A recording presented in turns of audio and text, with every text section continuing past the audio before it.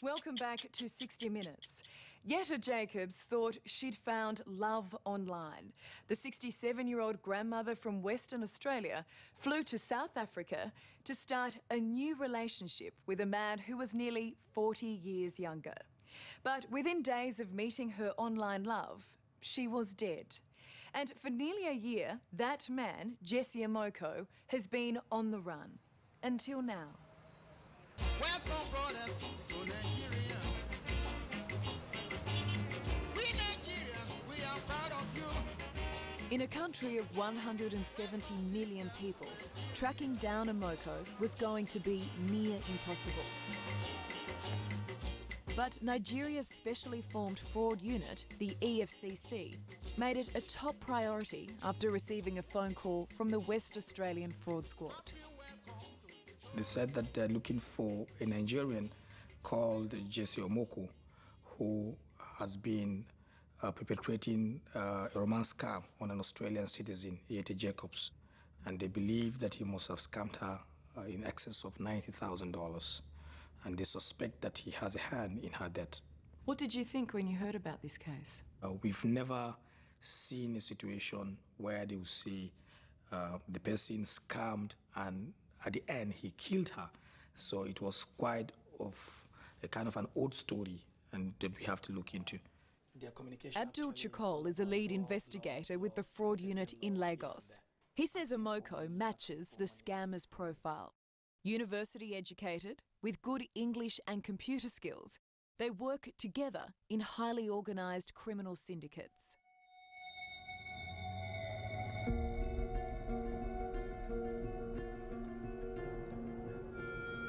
This morning, we're given an opportunity to see how these gangs operate. The target is a suspected scam syndicate operating on the outskirts of Lagos. PMF, your people have to cover the entrances. That's all. Okay. We can take off. Let's go. We strike just before 6 a.m. on a Sunday morning.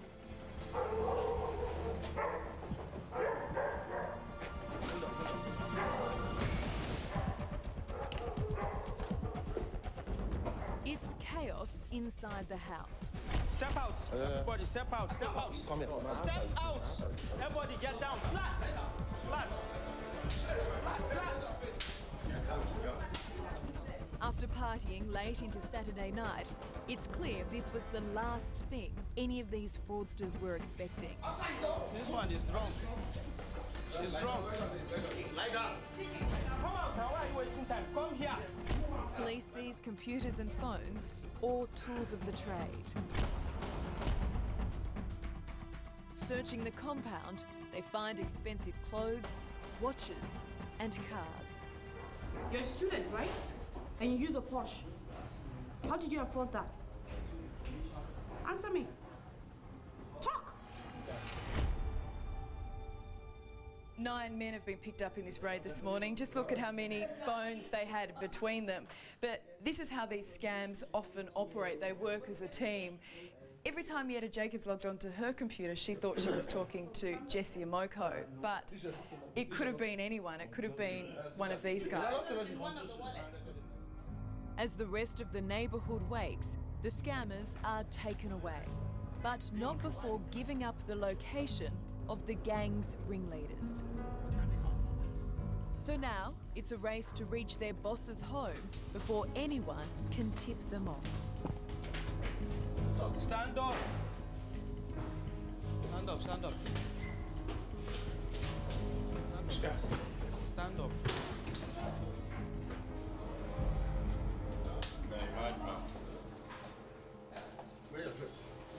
Come outside. I don't scam. You can check the computer. You don't scam. Sit down now. You know, it's a business for you, but you ruin people's lives. I don't scam, please. You don't scam. Nobody asked you So to why do was it that the kick first thing you off. picked to hide was your laptop? Why didn't you quickly remove your watch to hide your watch or hide yourself under the bed? Why the laptop? Where's the laptop? There's no laptop. This is a car key. Have you ever thought about the victims of scams? The poor people who send their money to Men like you? I don't know. You don't give them much thought? I don't collect money from people.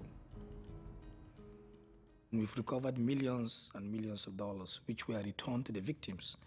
So many of these fraudsters were prosecuted and convicted. And that could well be the fate for Jesse Omokoh. On the 28th of January this year, after a 12-month manhunt, he was arrested. The man who had fleeced Jette Jacobs of $90,000 and is suspected of murdering her was finally in custody. Abdul Chakol has agreed to allow 60 minutes to record his interview with Omokoh. But we're under strict instructions that we're there as observers only. Anything we say could jeopardise the fraud case against him. Can you tell me the countries that you visited? To Republic of South Africa. How many times have you visited South Africa? Twice. What took you to South Africa? I was there to meet my girlfriend, Jette Jacobs. It's hard to reconcile that this softly spoken man is the same person who manipulated and destroyed Jette Jacobs and countless other women. Today is his 29th birthday. So how do you feel today being your birthday? I don't feel happy about this is the first birthday I'll be celebrating with no one of my family members around. And I'll be locked in a detention, and it's really bad. I don't feel happy at all.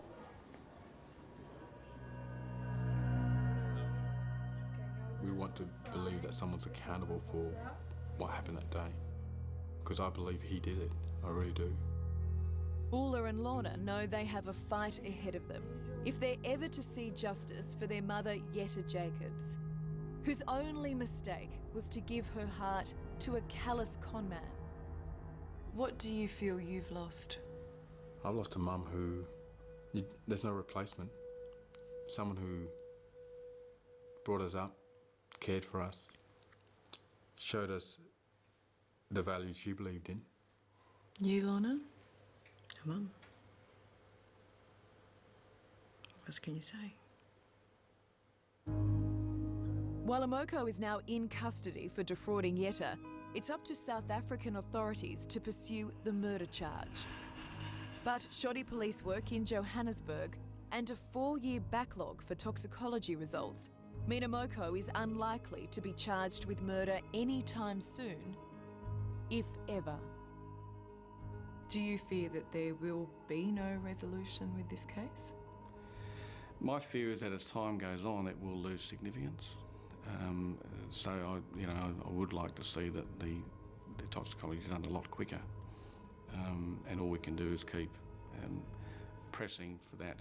Because the longer it does go on, I think yes, it will drop off the radar. And there is a chance that perhaps someone could get away with murder. Absolutely, yes, that's right.